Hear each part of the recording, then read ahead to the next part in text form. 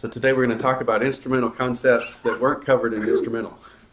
Okay, so this is where we build on what you've already had in the chemistry curriculum, and we add in some discussion on microscopy, ion mobility spectrometry. We go a little bit deeper into IR, attenuated total reflectance, because it's such a useful technique. And so we'll hit several different instrumental techniques that are useful in forensic science.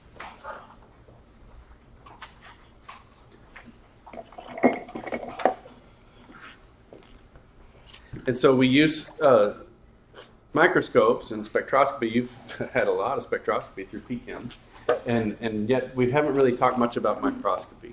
And then we also have microspectroscopy. So you're doing spectroscopy through the microscope, and that's pretty cool. We have that in my lab, the infrared microscope. So you can do infrared spectroscopy, you can do UV vis, naturally, fluorescent spectroscopy, all through the microscope. And so then you just put micro in front of that technique. So micro FTIR is FTIR through a microscope. Here's the electromagnetic spectrum, just to refresh your memory. Most of our work is done in the mid-infrared and in the visible. And then we use X-rays for like scanning electron microscopy. We'll blast the sample with electrons, and we'll see X-rays come out. As electrons are knocked out of the 1s orbital typically, then other electrons jump into that chair that's vacant and spit out an X-ray.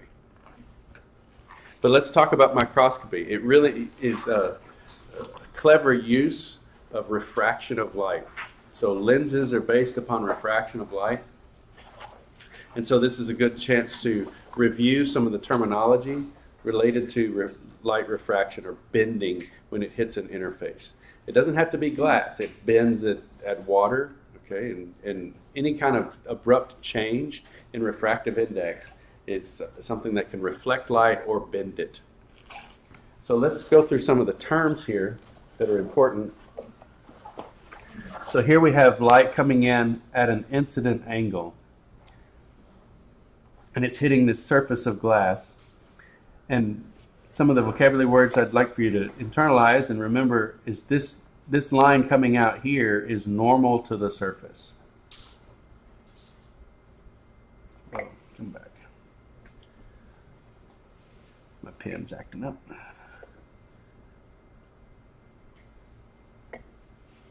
It's showing the mouse and not giving me the drawing tool.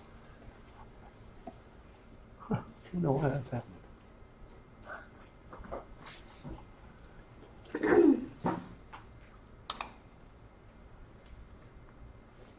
Not sure why I can't use the pen.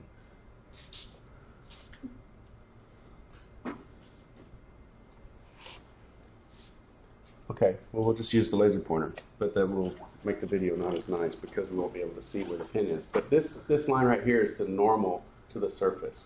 What that means is it's 90 degrees to the surface. And reflection preserves that angle. So we calculate the incident angle not with respect to the surface, but with respect to the normal. Because when light bounces off, that angle with respect to the normal is conserved. So it comes in at a certain angle to the normal, and then it comes back at a certain angle to the normal. The other reason it's nice is that that normal can project into the surface. And so then this angle here of incident light in air is related to this angle inside with respect to glass. Look, if it wasn't bent at all, it would follow this dotted line. But because it hits glass, which has a higher refractive index, it bends inward, and it has this angle. And so that's Snell's law. This angle inside the glass compared to this angle inside the air is related with the sine function and then the refractive indices of air and glass. So when it goes into a medium with a higher refractive index, it kind of gets dragged in at a shallower angle. And then when it comes out, notice this is a small angle hitting the normal. It comes out with a larger angle with respect to the normal. So it bends to the right twice. And that's how our lenses work. And so if this is the corner of a lens, you see now the light is pointing towards the middle. If we go to the other side of the lens where the angles are the opposite, then this beam of light would be pointing towards the middle. And so if you take a convex lens, then it will focus light to a point. Now, what is refractive index? This is how you would calculate it. If you could measure the speed of light, the fastest that the light can go, it's defined as the speed of light in a vacuum. So it's not interacting with any medium at all. So light in a vacuum travels 299792458 meters per second. So it's about 3 times 10 to the 8 meters per second. And I know that number by heart because that was a cheat code on one of my little building games when I played with Thomas. It was a Lego Crystalline Conflict. It was great. So we had that memorized. So we type it in immediately so we could build fast. So that was the speed of light in the vacuum. And then in the material, it's slower. Okay. So why would it be slower in a material? Yeah, it's interacting with something. And most of the time when light, visible light especially, is interacting with the electron cloud. Now it's not absorbing, because that would be absorbance. It's just passing through. But when it passes through, you have an oscillating electric field, and the electron cloud is a negative, cloud, and so it's oscillating with light and dragging it. You could think of it as many, many virtual absorptions and emissions. Okay, they're not hitting an actual state, so they're not totally absorbed, but they're interacting. So they slow the light down. So the refractive index, the fastest speed is on top, the slower speed is on bottom, so they're going to be greater than 1. So refractive index for vacuum, it would be vacuum compared to vacuum, it would be 1. But a vacuum compared to air is 1.0003. So only 3 thousandths faster in vacuum than it is in air. So air does not slow down light very much at all. But glass could be 1.3, so like 30% slower. So it really slows down in glass. You could also measure the wavelength in the vacuum and the wavelength in the material, because if it slows down, the wavelength gets longer. The thing that's conserved is the frequency. So the frequency is conserved, but the wavelength and the speed change. So remember we said what's new? C over lambda. So C changes and lambda changes, both. But the frequency doesn't change. And so then you can say, safely understand these things, the refractive index of glass is greater than air, and so then the angle for air is less than the glass. So using that concept, we can build our microscopes. And so they get quite complex. Now, since you want light to go from point A to B, a lot of these optics in the middle are just transferring the image through the tubes and so on. So there's not a lot going on with these interior optics. Sometimes they go through pinholes and things to clean up the resolution, but the main point down here is the objective, because you have the object plane, and the objective takes that object image and moves it into the tube of the microscope, and then back here you have the loop or eye lens or eyepiece. And the total magnification is the product of all the different magnifications. So if you have an objective that's a 40x objective and an eyepiece that's a 10x objective, then the total magnification is 400x. The thing about magnification nowadays, though, is it's a little, I don't know what I want to say, ambiguous, because we're no longer using our eye as the standard detector. I mean, if you're looking through the microscope, yes, you're using your eye as the standard detector, but we put cameras on these so often that now the camera is the standard detector, and then we take that camera image, which, it might be 400x, but then we show it on a projector, and now it's, 96 inches across. So what's the magnification? And so you can calculate the ocular magnification, which might be 400x, but then if you take that same image that would have been put on your eye and its perceived size and then blow that up, it's even larger. But that doesn't mean your spectral resolution has gotten better, okay? You may still have a fuzzy image, it just may be 96 inches across. Okay, so we need to think about resolving power, not just magnification. And so the resolving power of a microscope is really how close can two objects be that are not touching, and you still see light between them. So think about that. Two objects are very close. Take two fibers. How close can those two fibers be and you still see light between them? If they get too close, you'll think they're one object. Because if you don't see light between the two objects, you think it's one object. So that's what we mean by resolution. It's very similar to spectral resolution, where you have two peaks close together, and if those two peaks get too close together, they make one peak.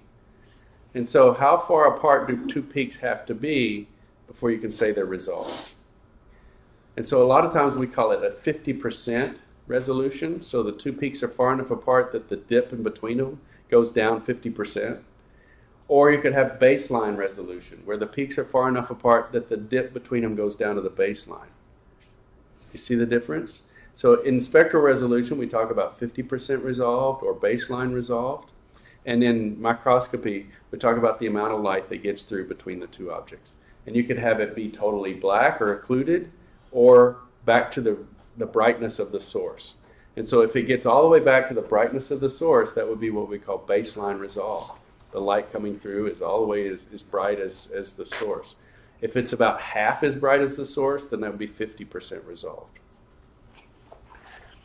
And so there's a couple of items that relate to this this resolving power, and one is the numerical aperture, and it has to do with the refractive index of this gap here, and the angle aperture of the lens. So you know about lenses, right? They can have a really short focal length or a really long focal length. And the higher magnification lenses have very short focal lengths. So think about this. If this is the focal point for that lens, and it's very close to the lens, so this is a very short distance, then that angle of acceptance is large. So that would be a high angle of aperture. So high magnification will have a big angle and a short focal length.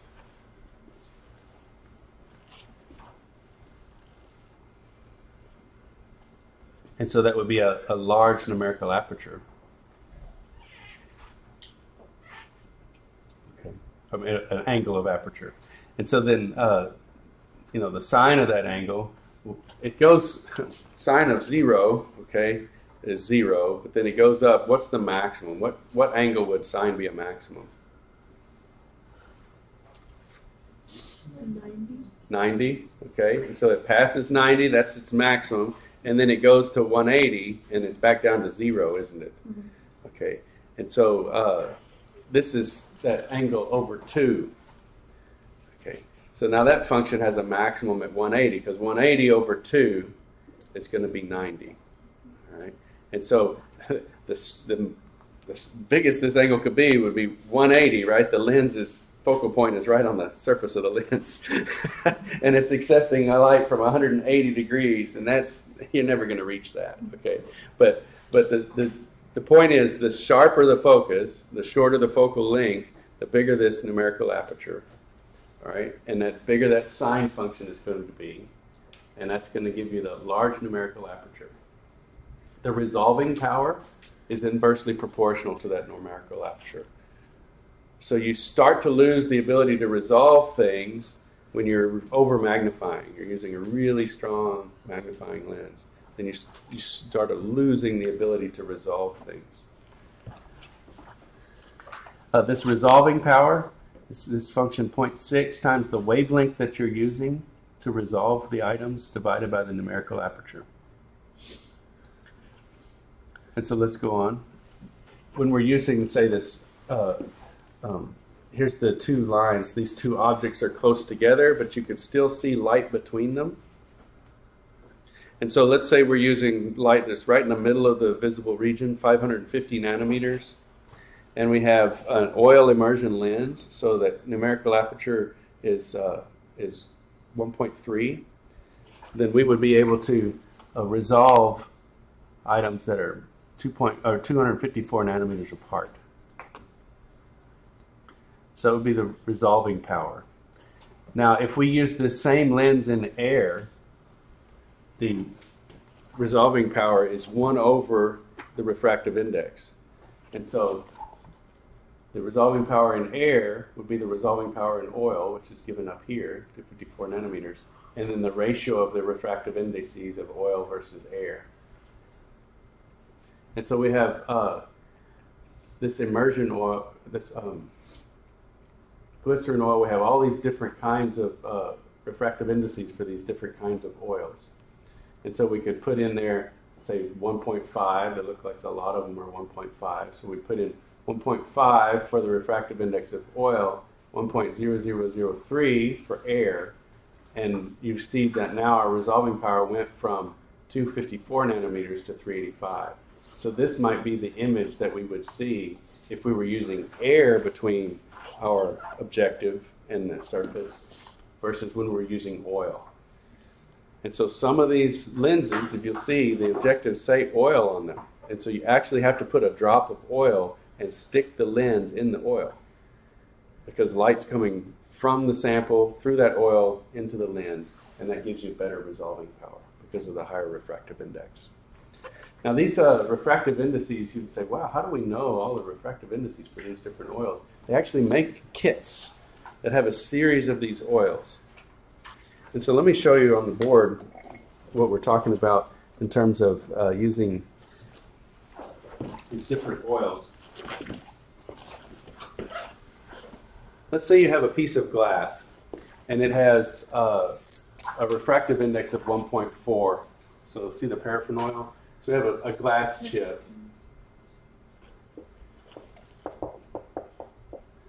And we put it in air, okay, so air. And we see the edges. We see this glass chip.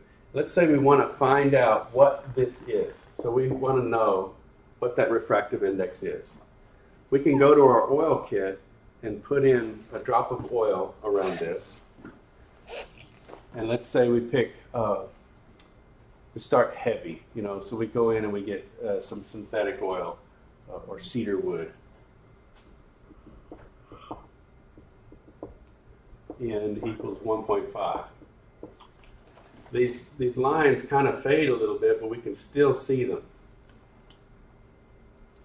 And the reason we can see them is because light's hitting that, it's going through the oil, which has a refractive index of 1.5, and it hits the edge of that glass, which has a refractive index of 1.4, and there's a change in refractive index. It's not much, but there's a change. So light bounces off of that interface. So why does light reflect or bounce or refract? It's because of the change in refractive index. And so then we change that oil out, wash it off, and then we put in, say, something like glycerin.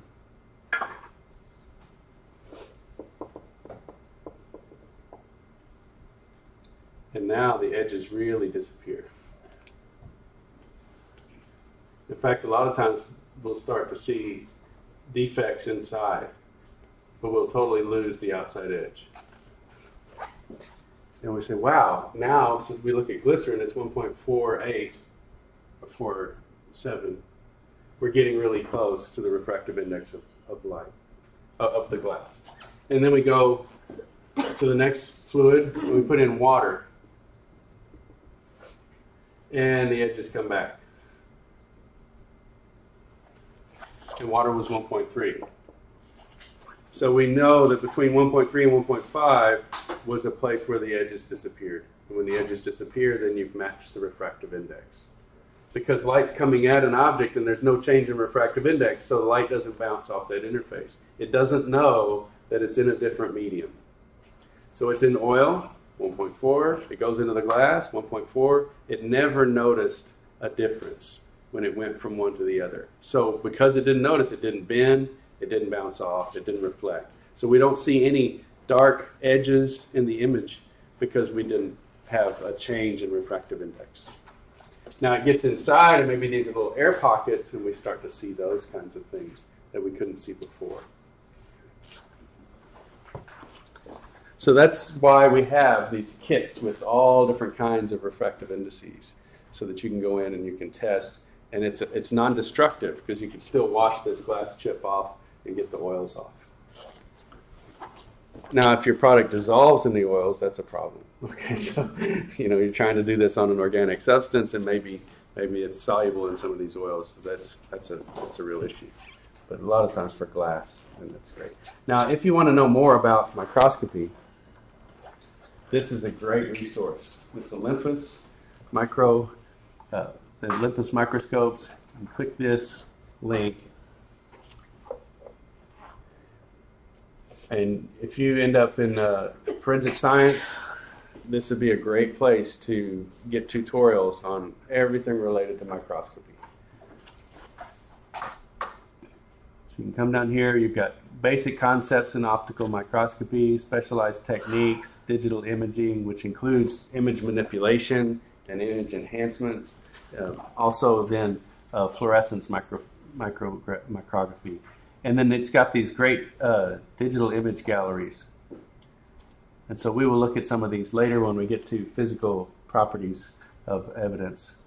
But it's just got some amazing, plant tissue and polarized light micrographs.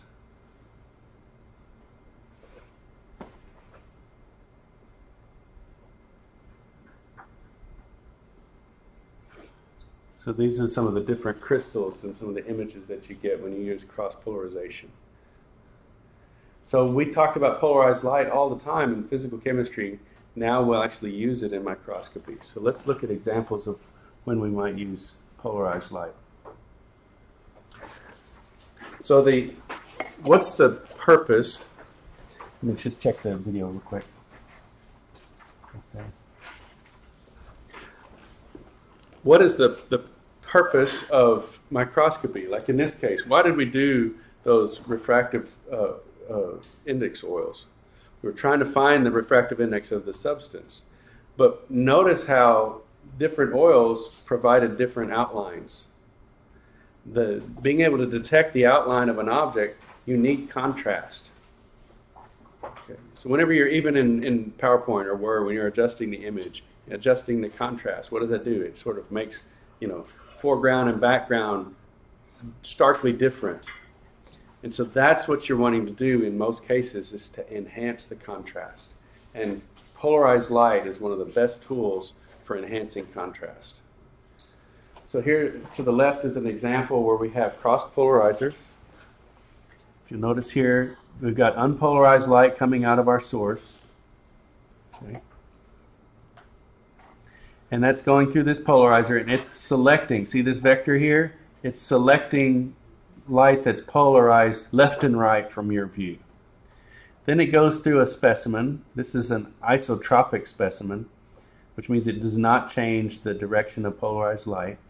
It comes into the analyzer, and the analyzer is selecting only light that's polarized into and out of the board. And so it totally blocks all of that light. And so we don't see that glass chip at all, which is great if on that glass chip we had some organic substance that rotated light. We wouldn't see anything related to the glass. We would only see the things that rotate the polarization of light. Let's skip past the middle one and go over here to the right one. This anisotropic specimen. The polarizers are still arranged the way that they were before. We have left and right polarization here, and in and out polarization up here on our analyzer. And now we have a substance that has a directional dependence on refractive index. And chiral compounds do this. So chiral compounds will rotate light. They have a directional dependence in their refractive index. Other substances, crystalline substances, will have a large refractive index in one direction and a small refractive index in a different direction. And so you can rotate them in this cross-polarized, and certain colors of light will make it through. But notice from the left, where you don't have any contrast at all, the foreground or the object and the background look the same. Look on the right. We have an enormous amount of contrast. The foreground or the object that we're looking for is white, and the background is totally black. So when you have crossed polarizers, you can't see the source because the light's coming through and being totally blocked.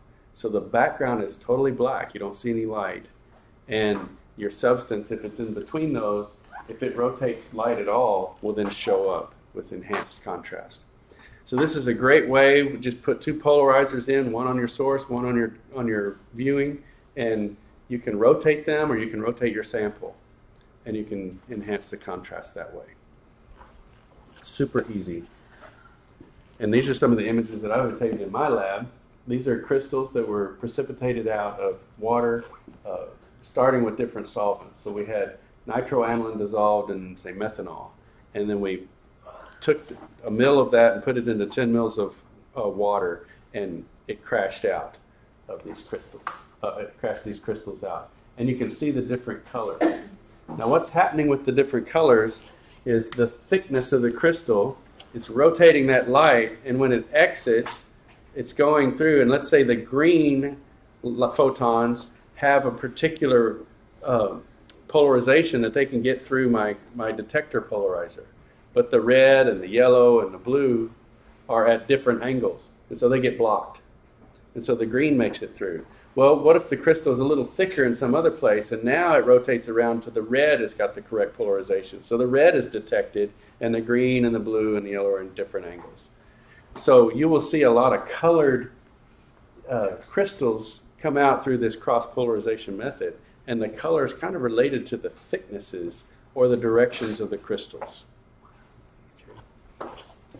And so we can see up here, this is kind of an interesting one. There was solvent stuck in this crystal, and so then when the solvent evaporated, it left a little pit in the middle. And so you can see the difference in depth in this crystal. You've got a green pit and a pink outer border. And this crystal, too, has a chip taken out of it. So the chip area is pink and the rest of the crystal is green. And the background's totally black because of the cross polarizers. If looking at this with just straight light without the polarizers is pretty boring. It just looks like crystals, you know. And you put the cross polarizers on, and you can really see an enhancement of the image. And you can, with the enhanced contrast now, you can do a better job of focusing. It's very hard to focus on something that's not well defined. And so if you're trying to get a good crisp image, this is another way. You enhance the contrast, and then you can improve the focus. Let's go back and review some spectroscopic terms and get familiar with these equations. I've got a couple of homework problems, like what is the absorbance of a solution that absorbs at 50% transmittance, and then what is the transmittance of a substance that has a 0.5 absorbance. So I want you to get comfortable with swapping back and forth between absorbance and transmittance. And percent transmittance is just transmittance times 100%. Transmittance is a fractional value. It's less than 1. Okay. I mean, depending on what you're dividing by, you could have a problem with your background and have a transmittance that's greater than 1, but that's not ideal. It's not what you want. And then we have down here different types of absorbance and reflection. So if the light goes into the material, it can be absorbed. If it comes out the other side, it's transmitted. It can interact with the material and be emitted, like with fluorescence. It can scatter off, like with Raman scattering, or just bouncing off of it, reflection. And there's different types of reflectance. So let's look at these two pieces here. This is specular reflectance, and I've drawn the normal to the surface here in red. So that angle is preserved with respect to the normal, and that's called specular reflectance. Another way to tell if you have specular reflectance and you're trying to detect with your eye, when you look at the surface, with specular reflectance, you see the source in the surface. So when I'm standing here and walking around this table, it's bright right there because I'm seeing that light in the table. And so that angle right there is specular reflectance from that light. All other angles are diffuse reflectance from that light. So specular reflectance is very particular. It's the angle between the source and the detector with respect to the normal of that surface. And all other angles are diffuse reflectance. The reason this is important is if you want the color of the substance, you want to use diffuse reflectance. So write that one down. If you want to know the color of a surface, you need to use diffuse reflectance.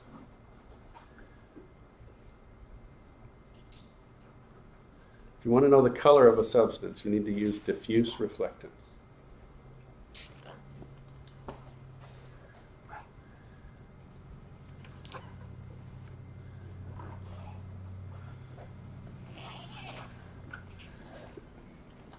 And you can see this in everyday objects. I'm looking at the top of this mouse.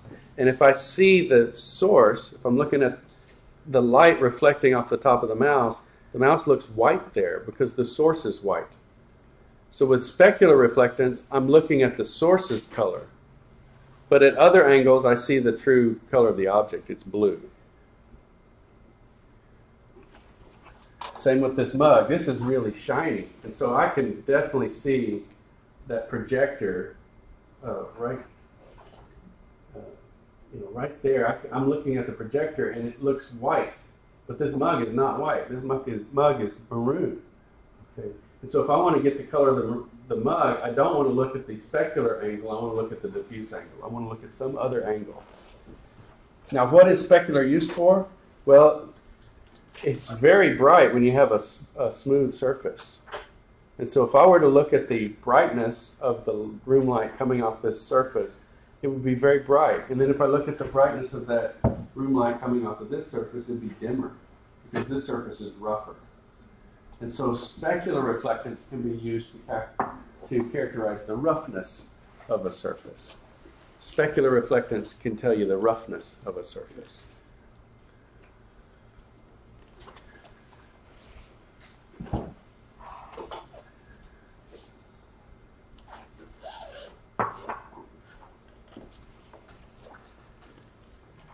We did a little bit of that with the color lab. Didn't y'all do solid samples this year? Yeah, so you saw some reflectance. You were thinking about reflectance at least.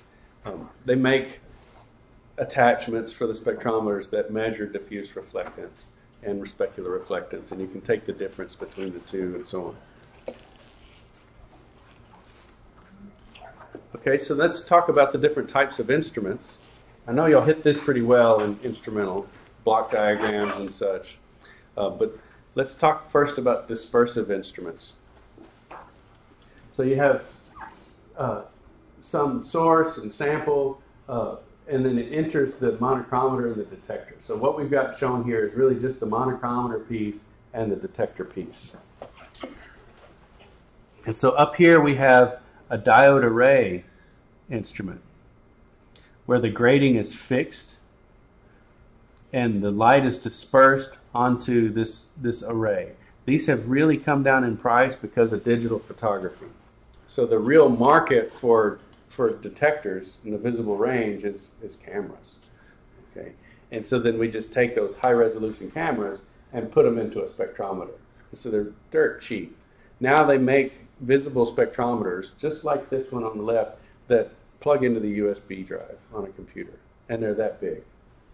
So it's just a spectrometer on a chip. It's not very high resolution, but it's still very, very inexpensive, and you can measure color values and so on very easily. So that's a fixed grating or a prism system, and it's dispersing light onto a diode array. And higher resolution just requires more pixels. Well, as we get to higher and higher pixel count on our camera sensor elements, this is becoming very cheap. The only thing is that sometimes it's wasteful because the camera element comes with a 2D array, and we really just need a one-dimensional array. We just need light to be cast onto this diode array. We just need a stripe. We don't need a full image. The problem with dispersive instruments is right here. Higher resolution requires narrow slits and more pixels. And so the narrow slits, what that does is it reduces your signal. And so because you're reducing your signal to noise ratio goes high. So you just don't have a lot of light coming in. And you're turning the detector up as high as it'll go in terms of being sensitive, and it's looking as carefully as it can, and it sees a lot of noise. And so high resolution for dispersive instruments is very noisy. And so then you've got to just wait and average for a long period of time. Now scanning instruments, you've got a fixed detector, and you scan the grating or the prism, and you send the different wavelengths through the detector one at a time. And higher resolution requires narrow slits still, so that lowers the amount of light you have, and then slow scan speeds. So high resolution is slow for scanning, but it's also slow for a diode array because you've got to average for a long period of time and see how many photons you have at each pixel. And trying to get a good signal to noise means you have a slow system, a slow scan system. Let's look at some of the spectral terms. And I put this in here just because we use Gaussian line shapes a lot in CHEM. And we used plus or minus sigma for our line width, and that wasn't exactly correct. Okay, so I wanted to be specific here and talk about the spectral term of full width at half maximum. And a Gaussian peak shape, that sigma, the standard deviation for that normal distribution, is not the full width at half maximum. It's the inflection point. So somewhere, say down here, let's see, yeah, it's probably up here a little bit, is an inflection point. Oh, I forgot, my pen can't work. There's an inflection point up here that is sigma. So sigma is smaller than the full width at half maximum. The full width at half maximum is exactly what it says. It's the full width of the peak halfway down the peak. And so I've done the algebra for you and converted that sigma in Gaussian over to the full width at half maximum, and this is the formula for it. So if you have a standard deviation, now you can calculate what the full width of half maximum would be for that Gaussian distribution. Just it's nice to have that as a spectral term. Now our resolving power of a spectrometer is the wavelength that we're interested in divided by that full width at half maximum. So how close can two peaks be? Well, it's that wavelength that you're detecting divided by the delta L lambda, so or the full width at half maximum. And that would be our resolving power.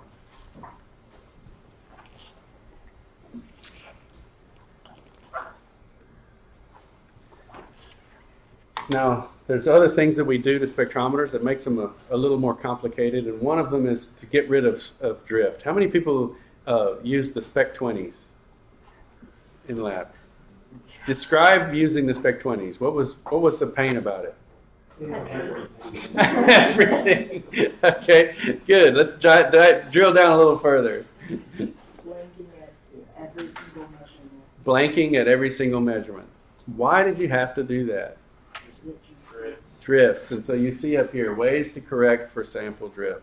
Now you've talked about double beam instruments. And so a true double beam instrument has two sample and reference chamber and two detectors. So there's really two beams that are being detected at the same time. But you could do the same thing with what we call temporal double beam. So you may send light through both samples, but you just detect one channel at a time. And so this is called a chopper, this rotating mirror that has segments in it between clear and silver. And so it's spinning and it's sending sample and reference over to the detector. So a lot of times the software converts that for us into a spectrum. But this is what the detector actually sees down here. So the signal is going along, and then there's a sharp jump when the mirror surface of the chopper comes in, and then it goes away to glass, and then mirror, glass, mirror, glass, mirror. So you're seeing reference, sample, reference, sample, reference, sample. And it's jumping up and down in time. And then you just have a circuit that's in time with that, and it takes the ratio of I over I naught and calculates transmittance. Now the book had this as a chart recorder, and that's why I'm laughing out loud, because how many of y'all have seen a chart recorder even? They don't exist. I mean, they might be on some ancient instruments, but most of the things are computerized now, so I don't know why they said chart recorder. But this is what you would see if you were standing at the detector, and then you can run a simple program that takes the ratio of I over I naught and produce this spectrum. But look at the baseline. Follow the mouse here. The baseline's here, and it's creeping up. So I'm just following the baseline, I naught, and it drifts back down, and then it's drifting up, it's drifting up. That would be a total pain with the Spec 20. And so the computer is doing, and this instrument's doing what you were doing by hand. You were taking I and I naught by putting in blank and sample. And this is doing it a lot faster. It's important because if you look at this, here's the baseline signal, and it's as big as this peak. And that peak would be totally measured as baseline if this was the last time you took a baseline measurement. You would totally miss that peak. And I kind of looked at this spectrum and tried to match, you got this double peak here. That's this 3 measurements here or 5 measurements here. That's kind of the double peak. You got this, oh boy. You've got this big peak here. That's this one here. Okay, so this spectrum, even though it's very drifty and it's got a crummy baseline, comes out nicely after doing this what we call chopping. Another term for this is called modulation. So we're modulating at a particular frequency. And the modulation frequency is going to be the frequency at which you're susceptible to noise. This will cancel out noise that's off frequency, but it won't cancel noise that's on frequency. Think about that. If this chopper is spinning around and it's changing the signal at, say, 60.1 hertz, that would be a disaster. So your spectrum would seem totally broken if you were chopping this signal at near 60 hertz. Why? Does that number ring a bell to anybody? What's going on in 60 hertz in this country?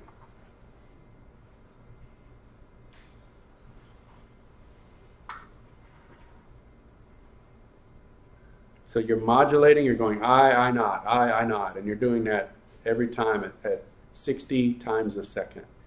And if you were to do that at 60 times a second, you would get trash for data.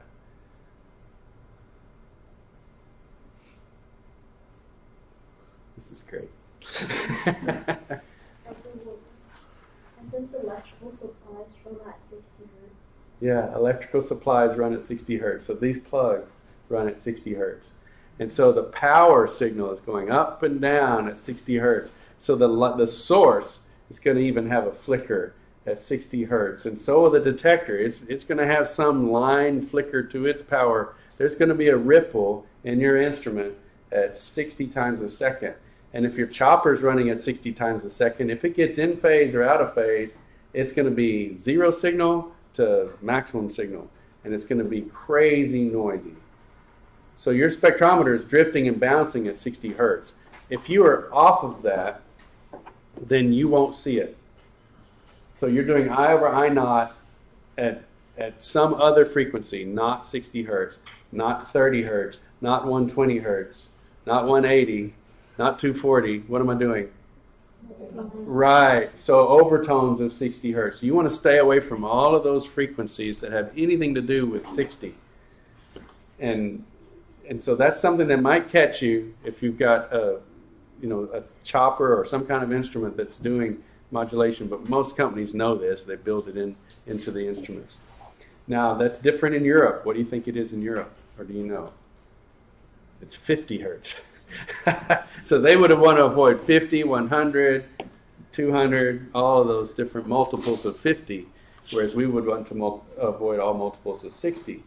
So you got to have an instrument that's built for your region, or one that's compatible with multiple regions. But you may buy something in Europe, install it in the United States, and it acts totally crazy.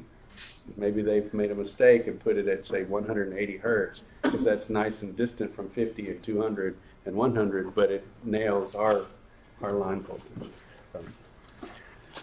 Okay, let's talk now about getting away from dispersive instruments and into instruments that use interferometry, like the Fourier transform infrared spectrometer. The Fourier transform is how you get this from this interferogram over to the spectrum. We covered that in fair detail in PChem. But here, the main point is there are no slits in this instrument. There's an aperture, but it's not as narrow as a slit. It just cleans up the source a little bit. And so 100% of the light is being used. So we have huge signal, and that leads to a good signal-to-noise ratio. And then high resolution is pretty quick. All we have to do is move the mirror. And so we move this mirror and the interferometer, and if we move it twice as far, you have twice the resolution. And so then we have this attachment that has really helped. We used to have to make, for solid samples, potassium bromide pellets. And so you mix your sample in with potassium bromide, and you grind it in a mortar and pestle, and then put it in a little pellet press, and press it up and make a little window with your sample inside. There's several problems with this. One, potassium bromide soaks up water like crazy. It's a salt. Okay? And you don't want a big spectrum of water. So you've got to do this in a pretty dry environment, so that's a pain. Two, getting too much sample, your peaks are going to absorb all the way up to infinity. You know, they're going to block all the light. Not enough sample, you won't see the weak peaks. So you have to put just the right amount of sample in. You have to grind it in a dry environment. You have to make a clear window with KBR. If it doesn't work, you got to start over.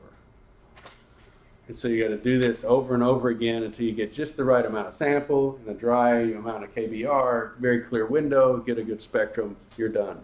But that could take, 3, maybe 4 tries. Whereas the attenuated total reflectance, you put a little bit of your sample powder on there, press down this little tower press to push it against the diamond, and hit go. And you're going to get a good spectrum every time. Okay, no sample prep. It's also non-destructive. You can wipe that sample off and put it back. So how does it work? Well, the light comes from the interferometer, bounces off the inside of the diamond. So this shape here is a diamond. They can make them out of germanium and other substances, but diamond is the most robust because it's so hard. Your sample or whatever is not going to scratch or destroy the diamond. And notice that it's total reflection. So what does that mean? That means all of the light is bounced off the inside surface of that diamond. Diamond has a high refractive index, and so it's very reflective. And light bounces off on the inside of that diamond. It doesn't leave the diamond. So how does it interact with the sample? If it doesn't leave the diamond, how does it interact with the sample? It's that thing called the evanescent wave. And so it's a field or wave that extends into a region where it cannot go. So it extends a little bit, and it's extending a little bit. And so if you might imagine, it's like the surface of a trampoline vibrating. If you had something on top that vibrated at that same frequency, it could take some of that energy of vibration. And so the infrared light is vibrating the surface of that diamond at all of the mid-infrared frequencies. And if you've got a sample on there, let's say it's got a CH stretch, that CH stretch can take some of the 3,000 wave number vibrations out of that light. And so that's what the word attenuated means. So attenuated means reduced. So the attenuation of those different frequencies by the sample looks a lot like an infrared spectrum. And so the light's bouncing off the inside of that diamond, and some of those frequencies are attenuated. They've gone into the sample, and they're missing from the light. And so you do I and I naught. You take the ratio, you get transmittance, take the minus log of that, you get absorbance. And so you've got the full spectrum. And so you get a spectrum. Now, the one difficult thing with ATR and caused some trouble with it originally was that it does not have this evanescent wave transmits into the sample. That's a function of frequency. So down here at 500 wave numbers, it goes about almost 1.4 microns into the sample. So it gets pretty far depth, 1.4 microns, 1,400 nanometers. But over here at 4,000 wave numbers, it's less than 0.2 microns. So it doesn't go very far into the sample in the CH stretch region, so those peaks are really tiny. But the carbon chlorine peaks and other things are really tall because you get a lot of path length. So its path length is wave number dependent for attenuated total reflectance. This evanescent wave doesn't penetrate very deep at the high frequencies. So what problems could this have in court? this is, say, a peak at 1400. If you put it on that sloping baseline, the peak maximum slides a little bit, and it's 1390. And so you might have a problem if you say the peak for this, let's just make up an example. This drug has an absorbance at 1400. And you show evidence and the peak picker says it's 1390. They're like, wait a second. You said, now you always want to put ranges on things. That's one thing. But also you say, well, we corrected it. And then they say you corrected it. You know, prove to me that there's scientific basis for this correction, this ATR correction. So now ATR is accepted, but when it first went in to court, there was problems with it because if they corrected the data, then they had used an unproven correction that didn't have legal pedigree. And if they didn't correct it, then all the peaks were different, and they didn't quite match. They had a library that was using KBR pellets, and they had samples that were using ATR. And they didn't quite line up. They didn't look exactly the same. And so now forensic labs have gone through and recollected all of those drug samples and everything else with ATRs. And so now they have an ATR library, and you have an ATR sample, and it's all working well. There are other spectroscopic methods: X-ray fluorescence, scanning electron microscopy, atomic absorption spectroscopy. Most of those others using Beer's law, so quantitative analysis, absorbance is proportional to concentration. So let's look at some of the fluorescence ideas. X-ray fluorescence. An X-ray comes in. Most of the time, this knocks out the 1s electron. That's the most easy to detect when the other electrons drop down. And so it's the level they're going to is how they're labeled. So these are all labeled as K emissions. So these electrons drop down and they emit X-rays, and you have the K alpha 1 and 2 that come from the 2s and 2p orbitals down into the 1s. Then you have the K beta, which comes from the 3 shell, and then K gamma comes from the 4 shell. So you have all of these different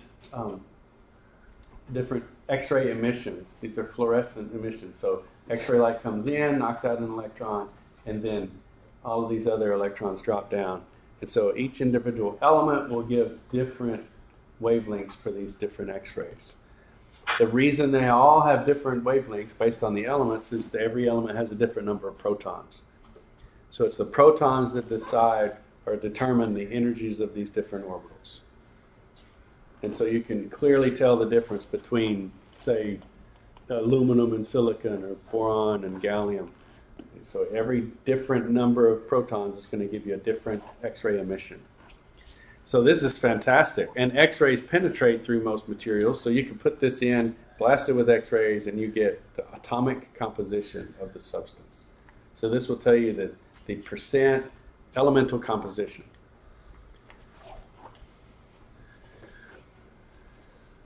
You can also do this with scanning electron microscopy.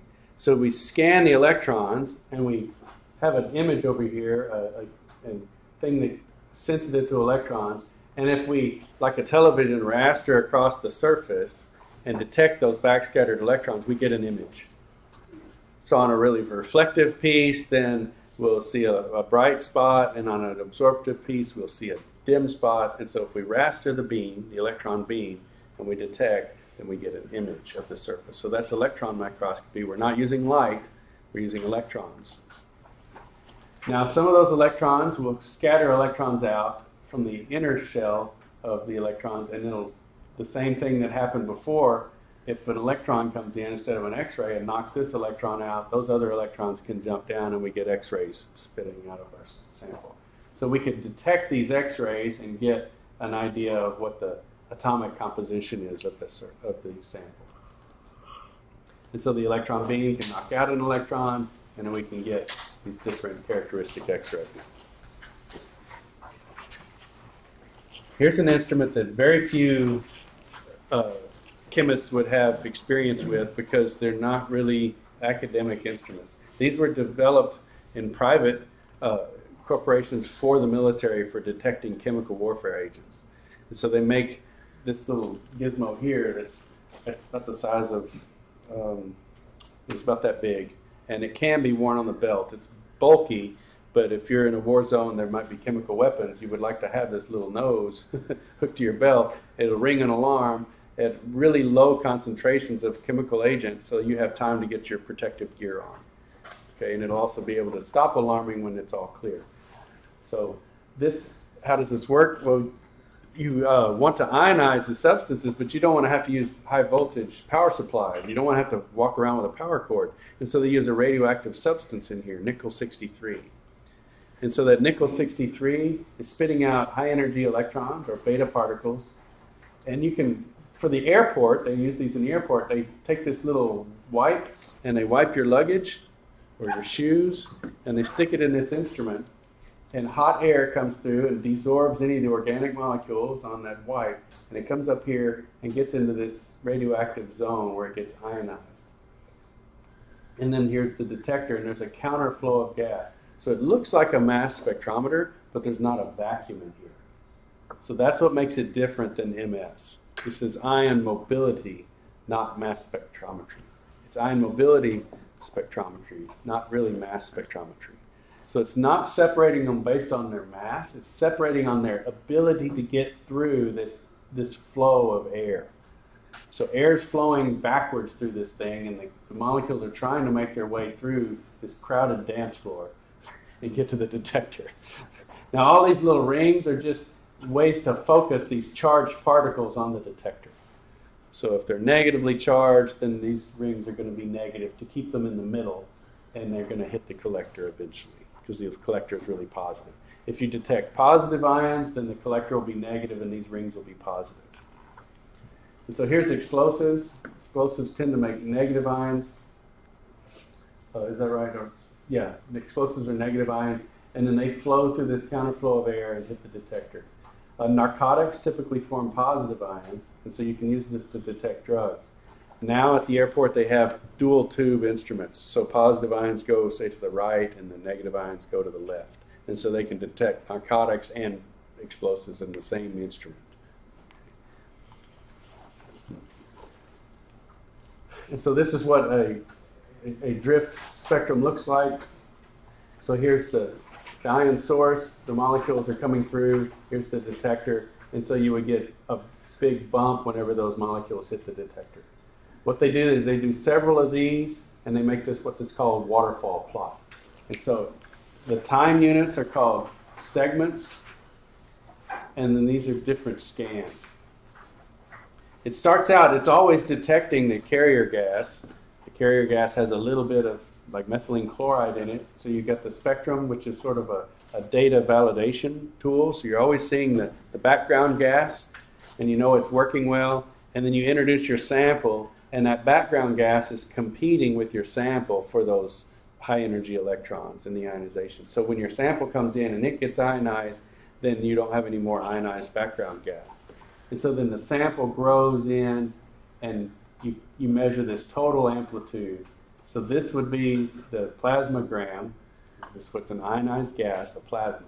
This is the plasmagram for your sample.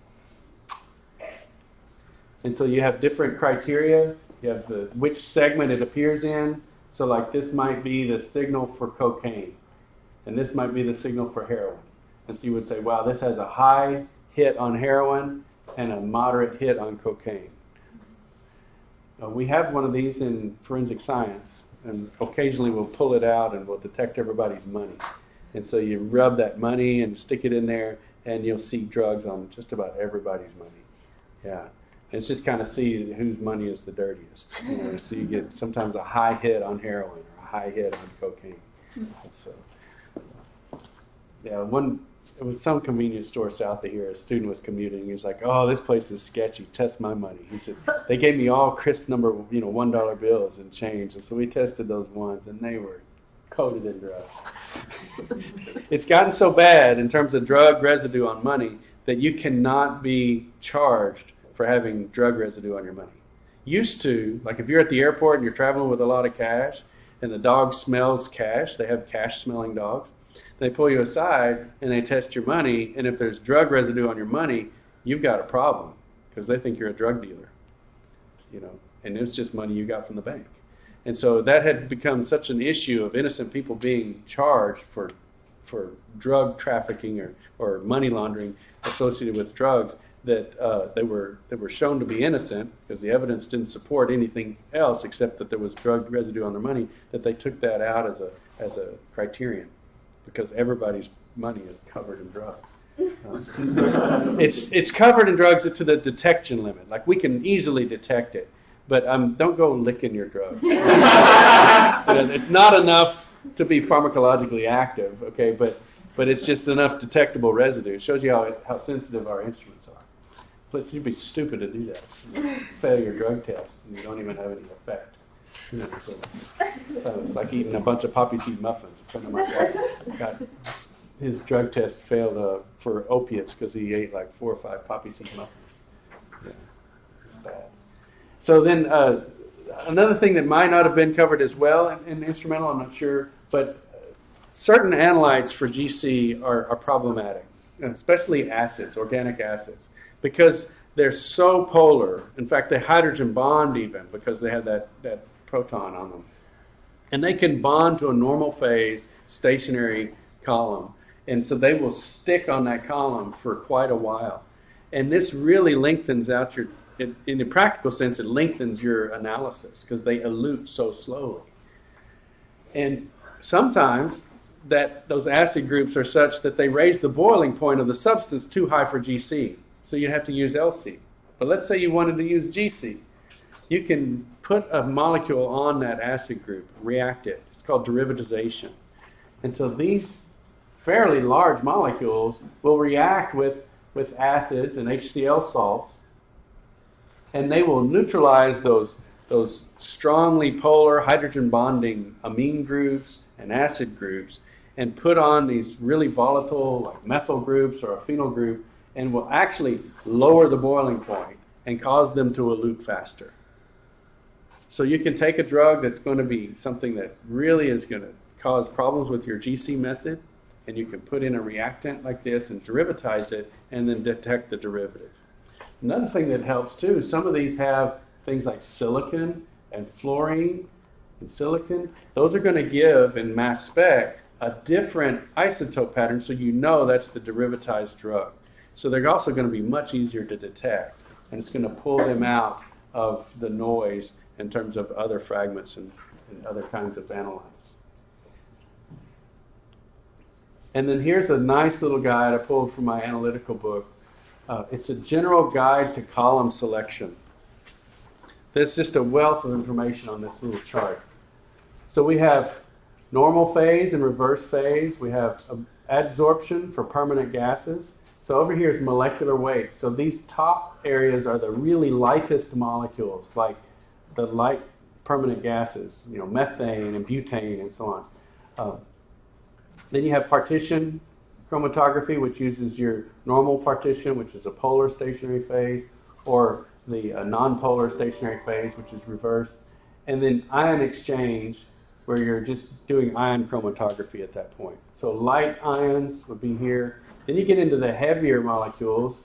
So, 100,000 grams per mole, average molecular weight.